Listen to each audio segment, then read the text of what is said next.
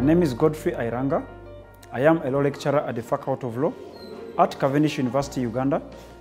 I am also the Moot Court coordinator, or what others refer to as the Moot coach of this beloved university. Mooting is a process through which we train our law students and expose them to the court life. So in a moot court, we give students a scenario of a moot problem, which is fictitious, and so they are supposed to look at that case study, draft arguments as if they are lawyers representing certain parties.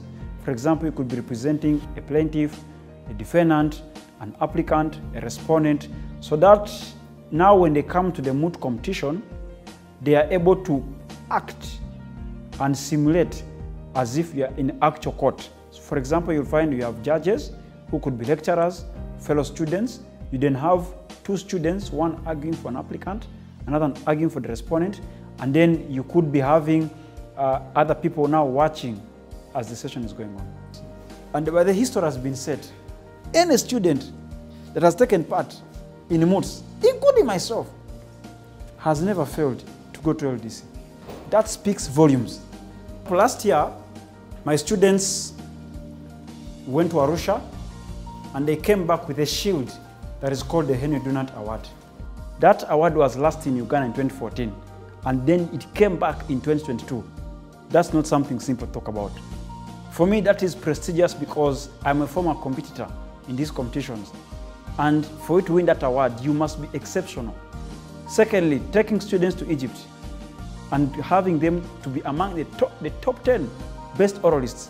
That is not something to take for granted, but also very important. Every year, for 2 years, we've prepared for Sahad Moot. And we actually, this time, we've been always losing on the semi-final. But this time, we actually went to the final. And we actually emerged as the second best team of the competition. As a coach, I've always been a man of faith. And so this victory is not because I'm hardworking, but it's by God's grace, I have to be honest, number one. But then number two, this has come through hard work, through a period of continuous training, relentless sacrificing, but then also encouraging my students day in, day out, to improve the mooting culture. For example, we have an intra-moot every semester, which seeks to help these students to improve. It's also important to know that this university, especially the administration, has been very key, because if I didn't have the support of my dean, the support of the senior management, it would be very hard, because I could have the ideas, but if the senior management is not supporting this, it can be hard. And they've been very supportive. But of course, it also goes to the students. I really want to thank Tanya Innovations, as it has always done, coordinating and supporting students' activities to ensure that the youths are able to develop. So we truly appreciate the management of Tanya Innovations for such initiatives to see how best we can improve the students' culture, the learning environment that is conducive. We really appreciate them. But also, I also want to thank the administration of this great university that has always ensured that whenever we have these competitions, they come through. They give us funding, they give us resources when it is required, and sometimes just being able to allow us to participate is very encouraging.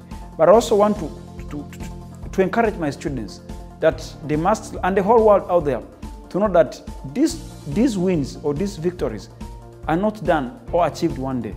It's a process. And so when you lose one competition, you keep going. And so it's important for everyone in life to continue improving and never to give up. But finally, never to forget who God is to you.